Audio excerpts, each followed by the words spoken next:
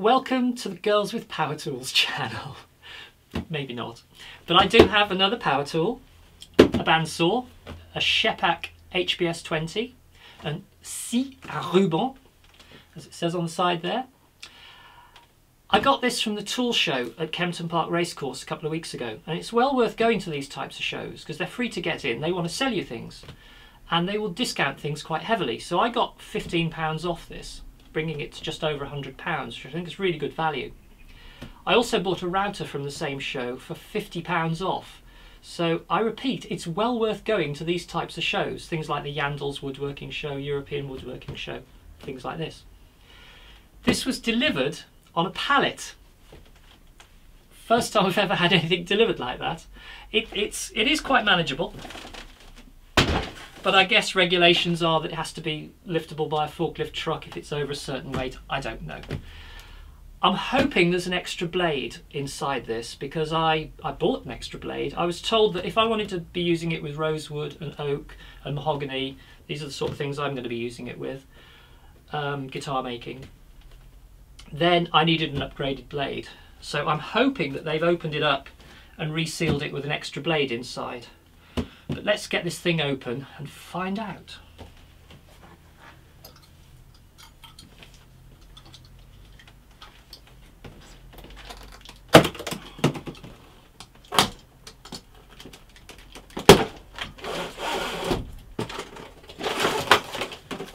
Easier said than done, seeing as that the bands cut into the side of the box. But there we go. Right, just going to get rid of the pallet. Let's get this open.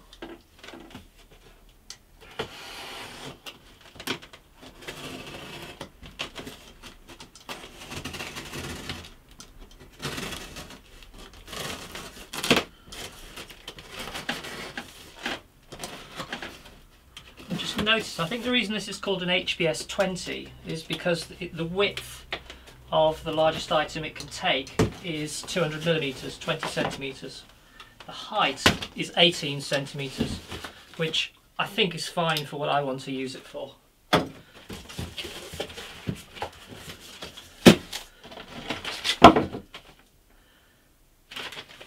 I'm hoping that's the extra blade I ordered. I don't think this is standard with it. I imagine it comes with another blade somewhere within this packaging. That's just a bit of cardboard. Let me put that aside for a moment. There's the table.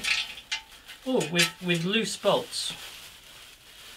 I have to be a bit careful I don't lose things. Are they captive or are they loose? They are loose.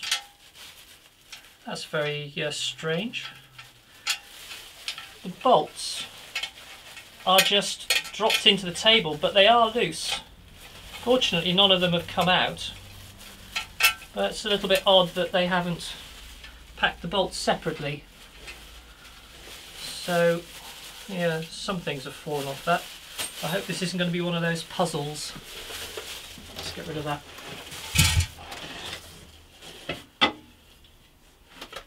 Safety first, push stick.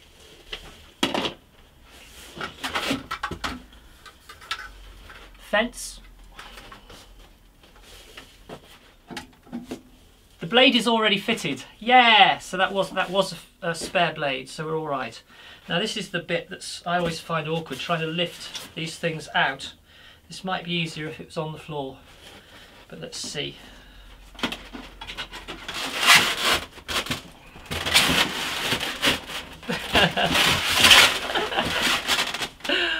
I'm going to have to put this on the floor and lift this out onto the table.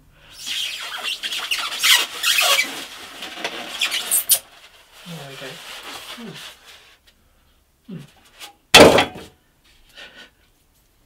go. Right, hot tip number 2. Get somebody to help you pick it out. It is quite heavy. It's not too bad. It's a tabletop hobby bandsaw, but difficult to get out the box on your own. This was all that was in the box, so mercifully not too many things to put together. This is interesting. I don't know if you saw my unboxing of the pillar drill, but it came with an identical thing, an adapter for a European to UK socket, or plug rather. But they haven't fitted it on the plug, which I find a little bit odd. I guess most people are going to know how to do this, but you clip it in there, unless of course this came out in transit, which I find it, well, it can't have done, it screws together. But it's a little bit awkward. I'm going to have to go and find a Phillips screwdriver to put this together. There you go, it's clipped together and then we screw it in. If any of you did see my unboxing of the pillar drill, you'll know I had a few electrical problems with that item. I hope we're not heading the same way with this. It doesn't seem particularly secure, but I need to go and get a screwdriver to screw this in. Okay, I've got the plug attached, but I've been scratching my head for the last half an hour trying to figure out the first line of the instructions. The instructions are written in half English. They're poorly translated, probably from German. And I'll read out the first instruction. It says, position the tabletop A, which is this, over the bandsaw blade B and put it on the swivelling seat. So I've tried to figure out what the swivelling seat is that I'm supposed to put this table on. And as you can see, there's not very much here that would take a tabletop. Now, to me, swivelling means rotation in that axis. And this might be the subtleties of language, but to me, that's what that means. Rotation in this axis, which this mechanism is going to provide, now I'd call that tilting rather than swivelling. So I'm wondering whether I'm a victim here of poorly translated English. Maybe I'm being too picky. But what's happened, I think, is originally these instructions were written with the assumption that there's a bracket attached here and that the table will then slide over and you'll screw it onto that bracket. But the way it comes delivered is that bracket, this one here, is already attached to the table. Now, it might be that I can put this on without detaching the bracket. We'll find out. But I think that's very poorly worded. It's partly the use of the word swivelling and partly the fact that I think these instructions were originally written when this was attached here rather than to the table. So I probably will have to turn this around actually, or work with my back to you. Let's turn this around and let's try fitting this by taking these bolts off and sliding it in that way. Next minor annoyance, I've taken the the nuts, whatever these things are called, off the bolts on the back of the tilting mechanism, and the bolts are not captive. So this is going to be tricky because as soon as I push the table on, the bolts are going to push inside the body of the mechanism. So let's open that. Yeah, so when I push the table on, I'm going to have my hand inside. Don't do this with it plugged in, whatever you do, because my hand's going to be right next to the blade, holding the bolts in place. I think if they originally had this mechanism attached to the tilting mechanism attached here already pre-bolted than put on the table, surely that's a much safer way of doing it. But anyway, let's give it a go and see what happens.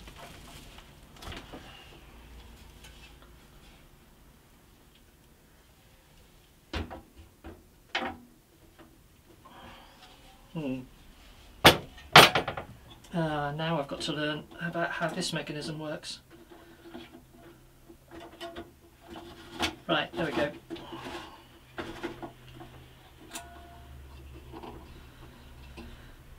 Height adjuster. So hopefully we can now slide this over the blade and position this over the bolts.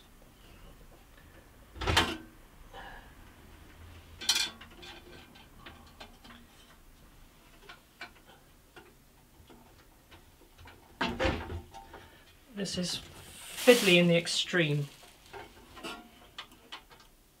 because of course I've pushed the bolts through.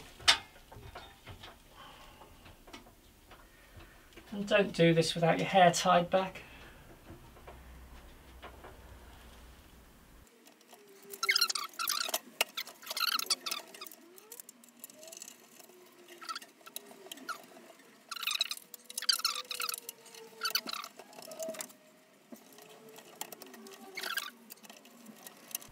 I'm just going to show you the two types of bolt. I'm not nut, adjustment nuts. You've got that one there,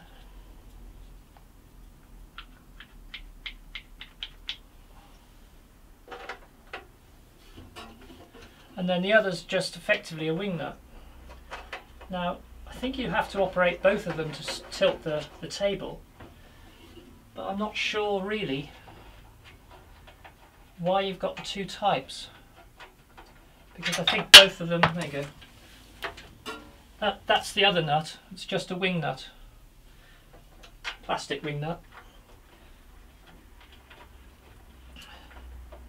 But you'd have to slacken both of them off to tilt the table.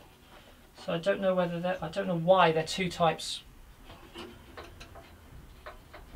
bolt. Okay. Now what I do know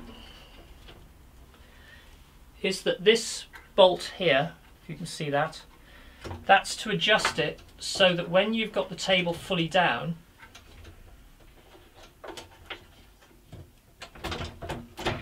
there we go, that you know that that is completely at right angles to the blade. That's something I can sort out later.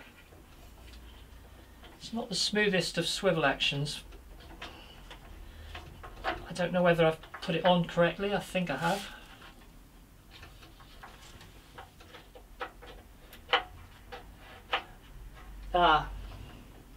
I now understand why there's two types of bolt. There's a trigger mechanism, which means that the handle on the end of the bigger bolt can be positioned at any angle, so you can keep it away from the wing nut. I think if there were two wing nuts on there, they'd get in the way of each other.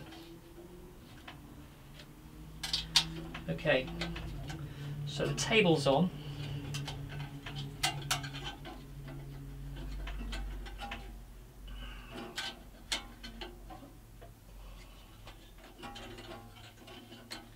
That plate goes in there like that. And then the next instruction is to attach the U-bracing C with two countersink screws, M6 16 and knurled nuts D at the front of the soaring table. So that's here.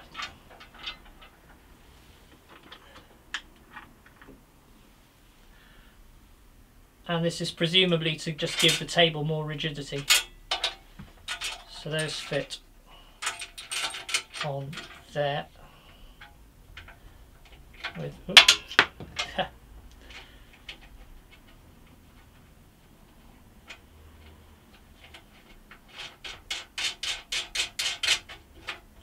like so.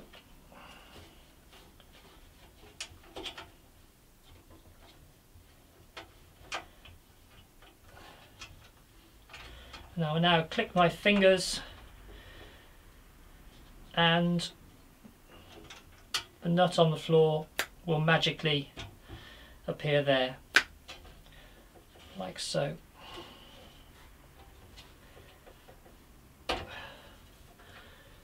Whew, okay. That's pretty much it for assembly. There is the fence. I'm assuming there's a set of instructions that tell me to put the fence on somewhere. Probably like that. But there we go. One little bonus, I don't need to adjust the angle of the table there's a bolt under here which you can raise and lower to set the end stop for the table, and you can adjust it for a proper 90 degrees. I've checked the blade and it is 90 degrees, so that's good. There's no adjustment to be done there. There are some more confusing instructions in this. I've been reading through the instructions where it talks about the replacement of the soaring band. It says wind back the lower soaring band protection K to cover the soaring band once you put the band back on. Now K is marked as the lock nut on the back of the saw, which you can't see, that adjusts the angle of the wheel inside to make sure that the band is staying on the wheel at the top. I don't know what it is they're referring to when they talk about wind back the lower soaring band protection K. I've really no idea. I don't know whether this is just poorly translated again, but I think K has been mislabeled in the instructions because K is a lock nut on the back. It's nothing to do with any lower soaring band protection, which I'm assuming is down here, but how you wind it back, I don't know. There's no knob or anything for that. The other bit is the tension. It says check the tension by pressing a finger halfway between the table and the upper band guide against the side of the band. The band should not edge down more than 3 to 5 millimeters.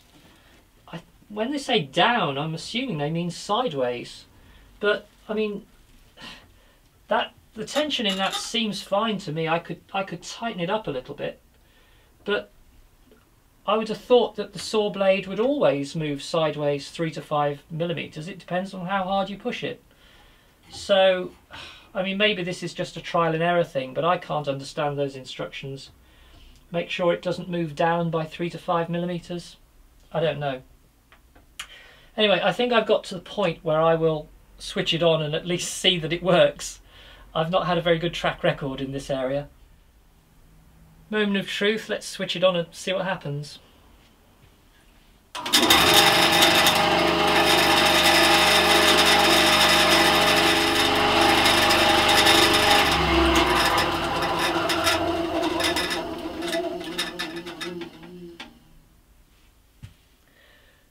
Something rattles, but that seems all right. So, let's cut something.